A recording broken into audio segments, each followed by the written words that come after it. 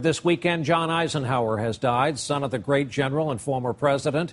He was born in the family business. He followed his dad into West Point, in fact, graduated on D-Day. He worked as an aide to his father, and while he yearned for combat, Generals Bradley and Patton would have no part of it. He finally saw some combat in Korea. He was a first-rate historian and professor. He was a White House aide under Ike and later U.S. ambassador to Belgium. And his son David married President Nixon's daughter.